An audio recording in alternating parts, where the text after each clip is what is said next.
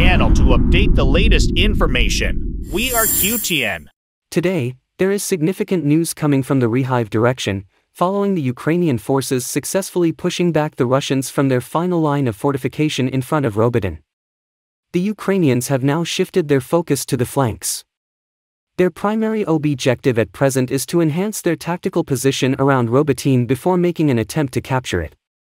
As we can observe, the Ukrainians have gradually advanced nearly 5 kilometers along a 16-kilometer wide front line. However, in terms of global perspective, this advancement of 5 kilometers does not grant them a strategic advantage. The Ukrainians are still 20 kilometers away from Tokmag and 70 kilometers away from Melitopo. It has been a month since the active stage of the counteroffensive operation commenced, and the current outcome is not what most people anticipated, particularly following the immensely successful hierarchy counteroffensive. But does this imply that the counteroffensive operation is failing? No, not at all. Firstly, the counteroffensive operation is still in its early stages since the Ukrainians have not yet deployed their strategic reserves. Secondly, the Ukrainian command had forewarned everyone that this counteroffensive would differ significantly from the one in Kharkiv and would require considerably more time. The Hurricane counteroffensive was swift and triumphant because it occurred before mobilization, catching the Russians off guard. The Ukrainians unexpectedly identified a weak spot, penetrated a defense line, and caused the collapse of the entire front. This time, the circumstances are entirely different. The Russians have a larger force, prepared multiple lines of defense, and expected the counteroffensive to occur in the south. This explains why the first line of defense is overcrowded with troops and equipment. A Ukrainian soldier recently reported that there are approximately 60 pieces of heavy equipment around Robotyne that they need to destroy in order to advance. This is why the Ukrainians have adopted a completely different approach. Recently, a prominent Russian source published a brief interview with a Russian soldier who precisely described the Ukrainian tactics. According to him, the main focus for the Ukrainians right now is to continue improving their tactical position and maintain a steady pace of advancement. The goal of the Ukrainians is not simply to penetrate the Russian defense, but rather to deplete their accumulated ammunition, equipment, and reserves. According to a Russian soldier's report, the Ukrainians are employing a cautious approach, testing the capabilities of each Russian strongpoint in defensive operations. Their strategy involves initiating light engagements to gradually force the Russians to expend their ammunition. As the intensity of the engagements increases, the Russians are compelled to unload their artillery. Unlike Ukrainian systems, the Russian multiple launch rocket systems require the entire system to return to the depot for reloading, which consumes a significant amount of time. Once the Russian strongpoints have depleted their ammunition and artillery support, the Ukrainians intensify their actions and deploy 2 or 3 additional assault units in parallel.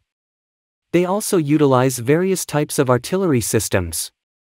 Ukrainian reconnaissance drone operators work closely with artillery crews, including those operating heavy mortars, to identify and target up to 4 enemy strongpoints simultaneously. With the lack of artillery support, the Russian strongpoints become more vulnerable, enabling Ukrainian infantry squads to approach and establish control over the trenches. Overall, the most effective strategy to undermine well-prepared Russian fortifications is to create a temporary shortage of ammunition and artillery support. By forcing the Russians to unload all of their equipment, the Ukrainians weaken their defenses. The initial assault is crucial, as it exploits the moment when all weapons are likely to be loaded. Once the concentration of fire diminishes, the Ukrainian forces have a chance to advance. However, the first line of defense is the most challenging, as the Russians are well prepared and adequately supplied. Nevertheless, by depleting the Russian stockpiles, the Ukrainian forces can gradually deteriorate their defensive capabilities and eventually consider penetrating deeper into the front line, countering the invasion of Ukraine. Now, let's delve into the hottest part of the front and the remarkable victories achieved by the Ukrainian army. We have compiled the latest updates for you. Join Adrian as we go to the front lines. The Ukrainian armed forces are executing massive offensive operations in the regions of Zaporizhia, Dnipro, Kurs, Antoinette, Donald, Skrychen, and Neil Luhansk with unwavering momentum. Intense clashes are simultaneously taking place across these critical front lines. The Ukrainians have successfully liberated the last river pool in Zaporizhia and a total of 9 settlements in the region from Russian control. Continuing their offensive, the Kiev forces have advanced towards Dnipro. Ukrainian troops have successfully sunk Russian boats in the area and gained control over the Antonovka bridge in the Kursk direction. Despite Russia being cornered in Zaporizhia due to these relentless offensives, the Ukrainian attacks persist. While analysts and military experts discuss which front line will be the next target for the Ukrainian armed forces, Kiev's offensive plan has refocused on the Zaporizhia region once again. This time, the Ukrainians have chosen Berdyansk, an important port city. Numerous explosions have been reported within the city, leaving local residents astonished by the scale of the eruptions. Let's examine the key moments of this critical offensive operation together. Recently, 11 powerful explosions rocked Berdyansk, resulting in massive black clouds engulfing the city's airspace. The targets of these attacks were military facilities under Russian army control. The Southern Command of Ukraine declared, a successful attack by the defense forces on the morning of June 30, 2023, destroyed the occupiers' headquarters and the fuel and lubricant depot on the outskirts of the temporarily occupied Berdyansk. This military base served as the command center and operational area for the Russian army in the city. The city of Berdyansk suffered severe damage as a result of the attacks, which has been confirmed by Russian sources.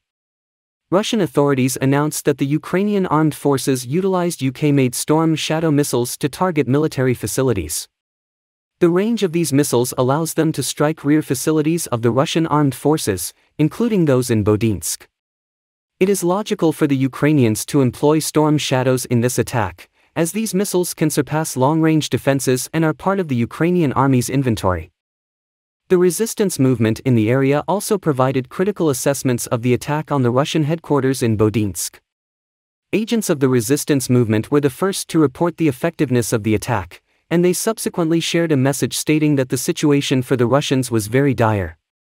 Russia fears that these attacks indicate that the Ukrainians no longer recognize borders and that they will eventually extend their attacks to Crimea as part of Kiev's offensive plans. Considering the recent offensive operations by the Ukrainian armed forces, it is evident that the Russians' concerns are valid. The port city of Berdyansk holds strategic importance for Kiev, as it serves as a critical point to create a land attack corridor leading towards Crimea.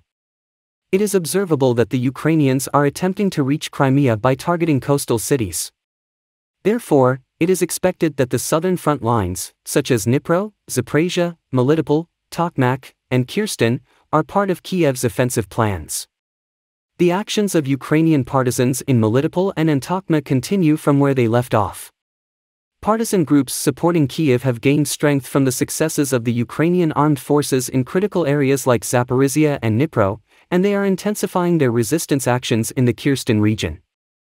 The city of Kherson has become a hellish environment for Russian troops, as Ukrainian forces have captured most of the supply routes from Dnipro and Zaporizhia.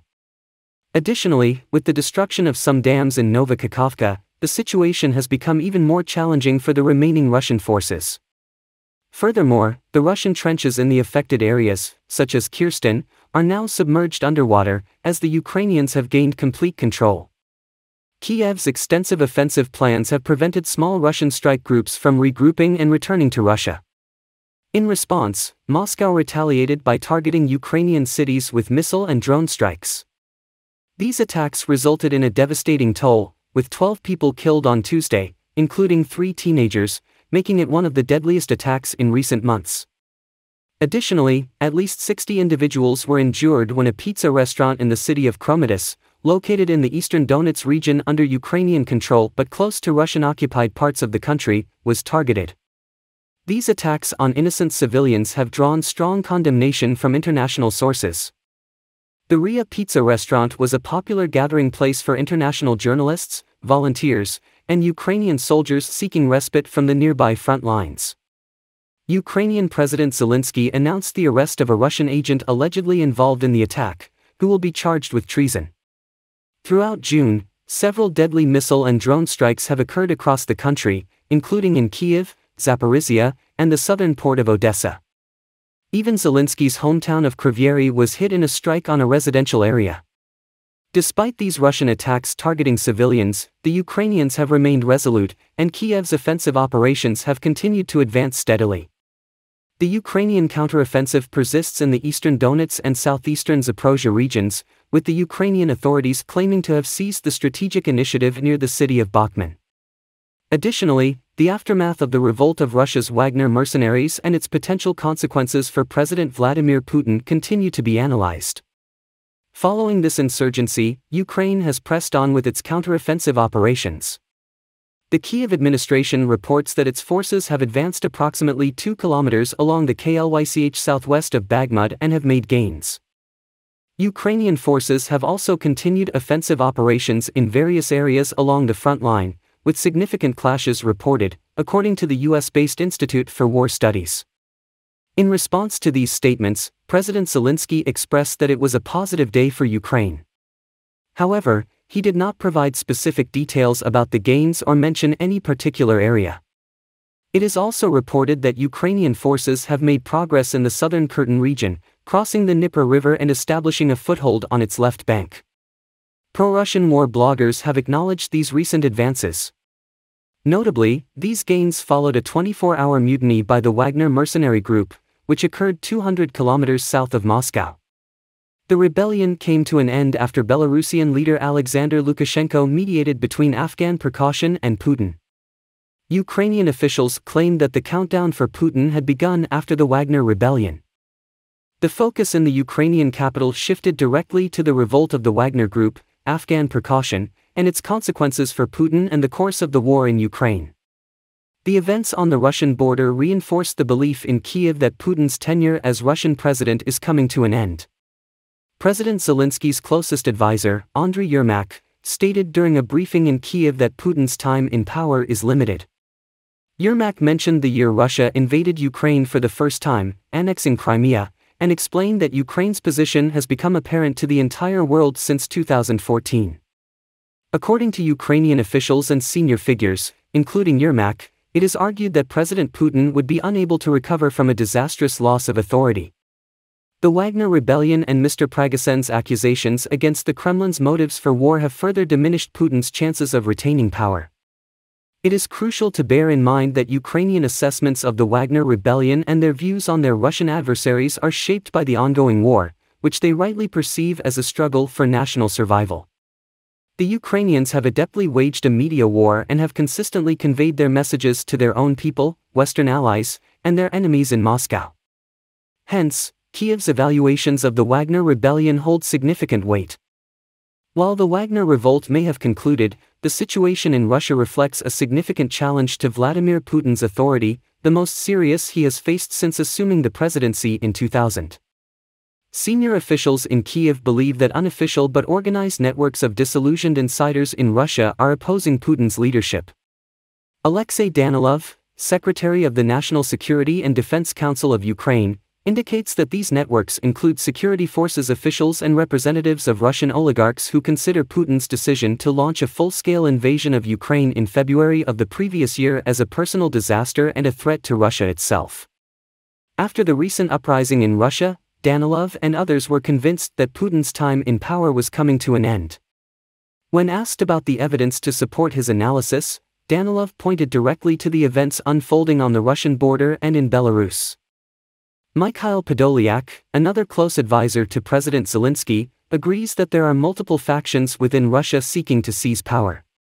He argues that Putin's top-down authoritarian system has created a void at the center of power. Furthermore, an anonymous senior official suggests that President Putin may have to remove Defense Minister Sergei Shoigu and Chief of Staff General Valery Gerasimov, perhaps in response to another military setback. In the short term, the Wagner rebellion had a notable negative consequence for Russia as it contributed to the successful progress of the Ukrainian Army's offensive operations.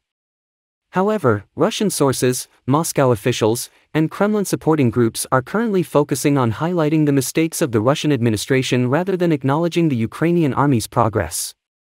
This situation has resulted in a vacuum of leadership, and resolving this vacuum may be a fundamental solution for Russia.